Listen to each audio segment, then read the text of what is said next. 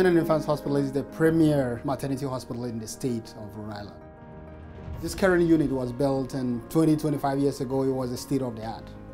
But today, in the year 2022, there are certain features of the current building which have opportunities. In this modern obstetrics, where we want to have a large enough room for support for families and so on, and also want to have the space to resuscitate a baby, for example, when things go wrong.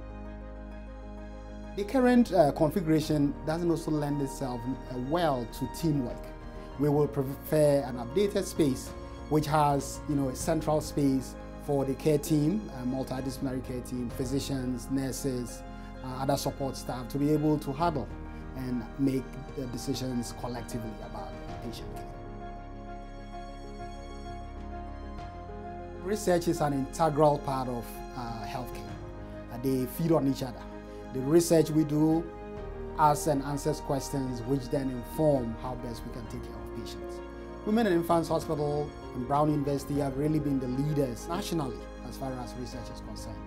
We have conducted some of the pivotal work that has informed how we diagnose diabetes in pregnancy, for example, how we take care of patients with different kinds of cancers, how we take care of women who are struggling to get pregnant.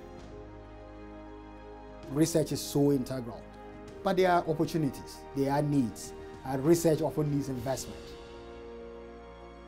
We have a group of leaders here and a group of care providers and researchers and faculty who are really dedicated to the community. A contribution from small to large, as one's needs may be, is one tangible way of demonstrating that partnership.